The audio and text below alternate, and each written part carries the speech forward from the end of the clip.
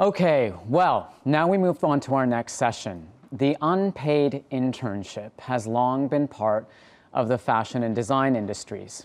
And my friend Aaron Christian, whom I met outside the men's shows back in the days when we all gathered for physical fashion weeks, he shared a moving short film with me last year. And it shed a light on how one of the key entry points for new talent in fashion is just not an option for some people. The Internship is a film about race, class, and privilege within the creative industries. It follows Josh, a young design graduate working in a dead-end job, and Josh has a chance meeting with his idol, a famous magazine editor, who offers him a prestigious but unpaid internship. But for Josh's family, the idea of unpaid work is incompatible with the everyday financial reality they live with. Please take a look.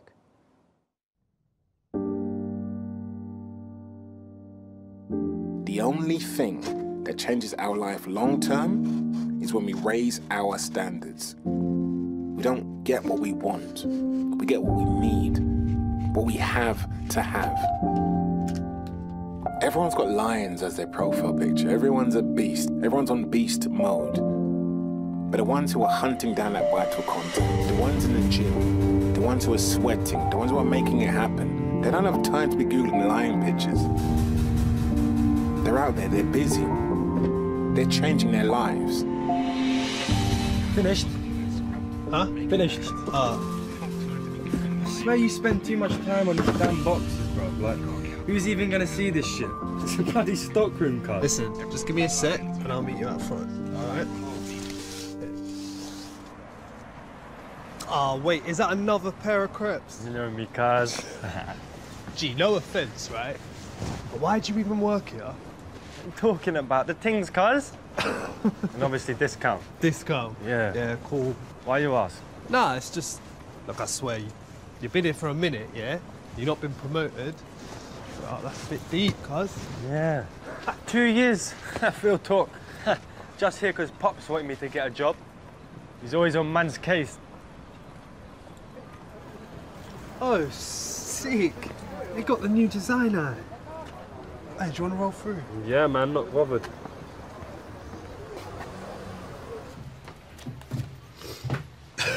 You're basic, cuz. How, man? This ain't basic. Hey, man's got to school you. Nah. You've got to learn about real design, G. Nah, this is real design, nah, bro. That's overpriced. Hype be shit. Wonderful, okay. Just make it happen. I trust your judgment. Oh, shit, that's Jonathan Ames. Cool. Never heard of him. No, the meeting. He's rocking some new Prada, though. And the old father tech guy. Bro, he's the editor at Designer. Don't worry. Do you think I should speak to him? For what? Well, I don't know, just like, introduce myself? I mean, you never know, right? Just wanted to pick up this book. It's, well, you know that the... Excuse me, it's Jonathan, right? Yes, that's correct. Sorry, no, it seems that somebody just recognized me. I'll be back soon, okay? I'll see you later. I'm sorry, you were saying? I'm a huge fan of your work. Yeah, I've been a subscriber of Design Eye for years. I wanted to introduce myself, really. And, well, I was wondering if you had any internships open at the moment, you know, at the magazine, or, you know, even in your digital department, because, you know, I know you're starting to do a lot more stuff online. We do have regular internships, but they're highly sought after. It's great to see we have such a diverse readership. Why should we take you on? Oh, because your digital department needs work. I mean, your print is great, and, you know, I love reading it. But your website screams we're a print magazine that just doesn't get digital. What would you change about what we're doing now? Well, I'd probably start by building a strong social team. Yeah, people that understand that world. Then I'd use those platforms to test out ideas, you know, like for bigger editorials, while blooding some new talent. You know, if they work and they get a good response, you can build on that. And if they don't, well, it's not a big loss. Just approach it as if you was a tech company, you know, fail in iteration. Interesting perspective. Shoot me an email. It's on my website. I'll see what I can do. Actually, take my card and shoot me an email directly. Yeah, boss. Let me get a photo for the gram. You know how it is, innit? Yeah? Come. Alright, go. Yeah, safe for that, bro. I'm gonna shout you. Alright. Oh, you're so bait, bruv. You didn't even know who the hell he was. Building the brand, fam. Building the brand. Well, wait. What's your profile pic on? Lion. Beast mode, bruv. In a bit, bro. Safe.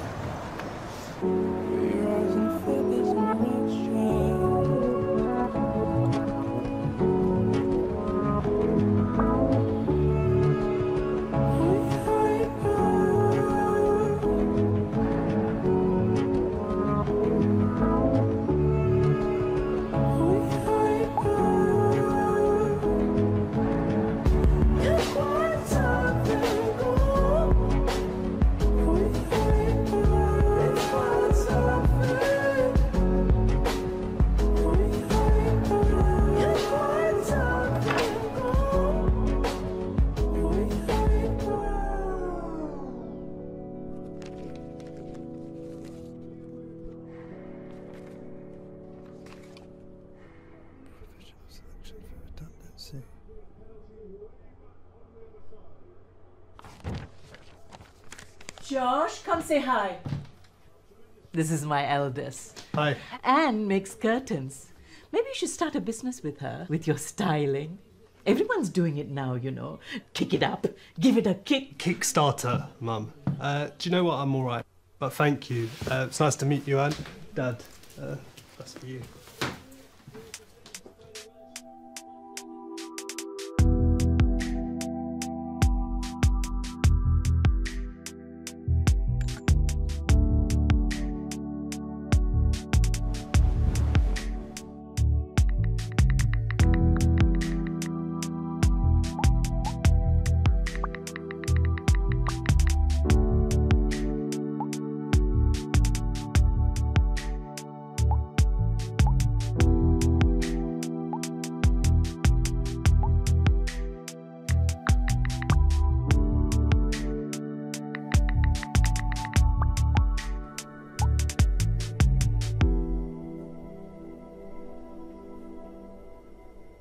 So this is Indian food?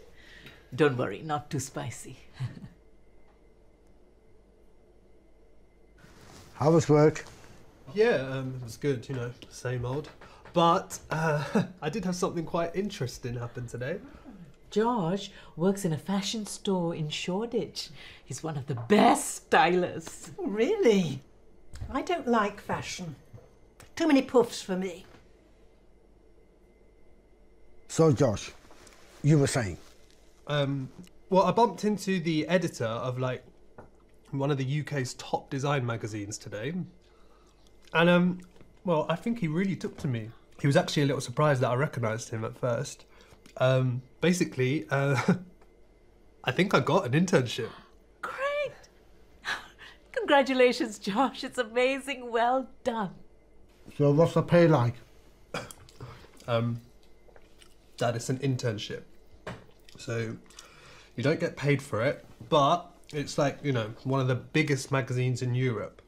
You know, do you know how many people would kill for that internship? So basically, they are going to get you to work for free and you should be grateful. No over the moon for it then, huh? Is that correct? But Dad, like, hardly anyone gets looking at this place. So for him to actually give me an offer, you know, I'd like to think there was a real reason. I mean, you've always wanted a reason to be proud of us, right? So at least this is an opportunity to, you know, start something you can finally talk about. The first Indian fashion designer. Graphics, Mum, it's graphics designer. Morning. This is delicious.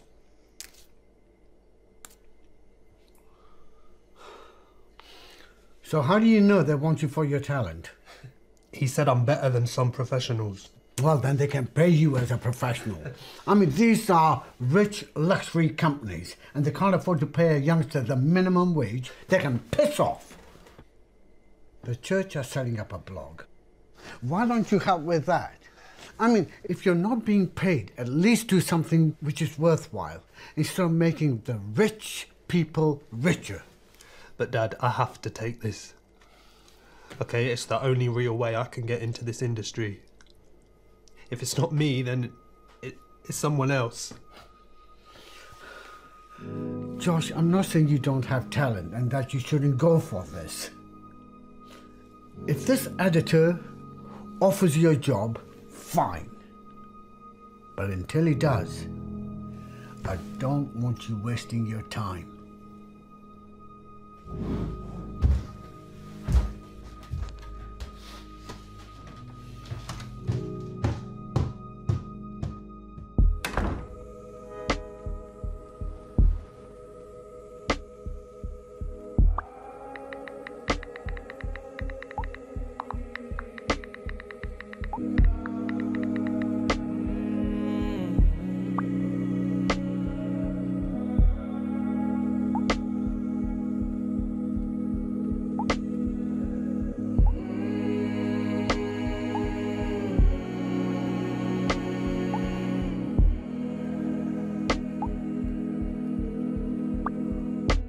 I see you running into the woods with your bright yellow jacket. You look lost. You look lost.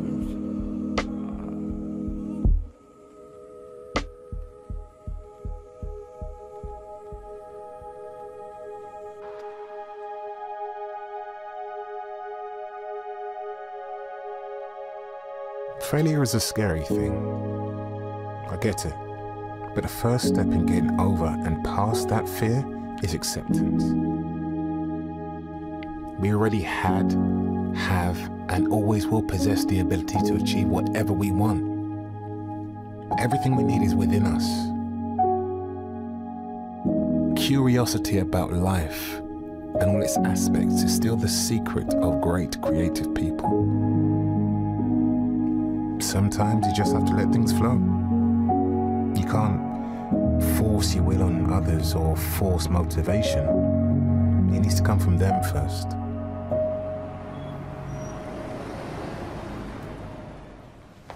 He's waiting in the meeting room. No problem. Tell him I'll be with him in 2 minutes. Okay.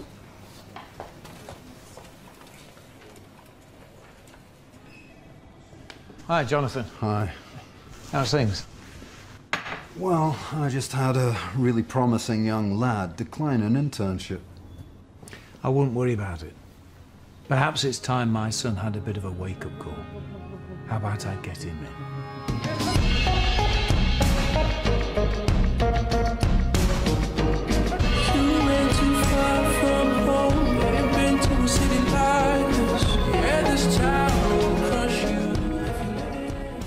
And now, welcome Aaron Christian to the BOF Voices studio here in Notting Hill. Thank you, first of all, for sharing your film with us. I remember when you sent the email to me, maybe about 1.5 years ago. Yeah, about that, I think. And, you know, it just made me think a lot. And it made me think about you, actually, because as I mentioned in my intro, you know, we met very early on in your career when you were working for Mr. Porter and you were outside the shows. You know, what motivated you to create this film? It feels very personal. Yeah, I think it was the first narrative short that I wanted to work on, and I think you always start from a place, a personal place when you're doing kind of narrative pieces. For me, it was both, so that the film's written with personal experiences from myself within the industry, but also a lot of experiences that I heard and listened to from really close friends within the industry. So I think it was an element of frustration that I felt as I was navigating the industry. And then there was also, I wouldn't say guilt, but because I was really lucky and privileged to be in the position that I was, how I got into the industry, and then seeing friends that I would say were like super talented that just didn't get those opportunities. So I felt there was a level of responsibility with all the kind of training and education that I got that I should actually give back to the community and try to hopefully change how the fashion world is set up. And what was the message you were trying to get across? The ending is a bit, inconclusive. Yeah. But there's an implication in there that I wanted to go deeper on with you. Sure. So I guess nepotism is one of the big themes, but I think when I was writing the script and trying to write the characters, I wanted to write them in a way that there wasn't just one specific villain, because I think the issues that we have in the industry, they're quite subtle and complex. It's layered. So I kind of wanted to show that the editor, for example, he is driven by really actually wanting to give Josh the opportunity and a chance, and he wants to kind of put talent forward. And then you've got like the father that has his specific problems, and Josh is kind of the tension, struggling to balance the family life and the career life. And I think it's just coming from a place, because I saw a lot of different, I kind of navigated the industry, and I think it was frustrating because when I got in, everyone was so nice. So for me, it was just like, there's something that needs to change in the industry, and I didn't really know where to vent that frustration. And essentially, I think it's the system. So I'm trying to kind of not point a finger, but highlight an issue that the system's a little bit broken, and there needs to be a bit of change there. Yeah. You know, for me, the biggest takeaway is, or was, what if? Okay. You know, those barriers to that kind of talent like Josh didn't exist. What is the industry missing out in terms of potential? Yeah. You know, and I think the part of the diversity and inclusion conversation that I think sometimes gets lost is that there's so much creativity is everywhere. Creative people are in every community, in every part of the world. And although not all families or cultures necessarily nurture that creativity, you can find it everywhere. And so if we don't create paths and open doors for people who may not necessarily come from a family background where it's encouraged, we as an industry are missing out on potential. 100%.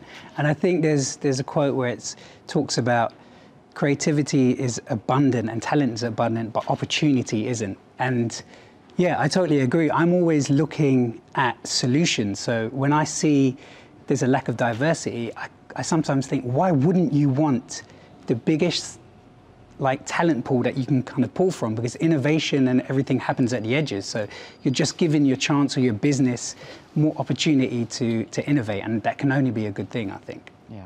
Well, Aaron, awesome film. Thank you.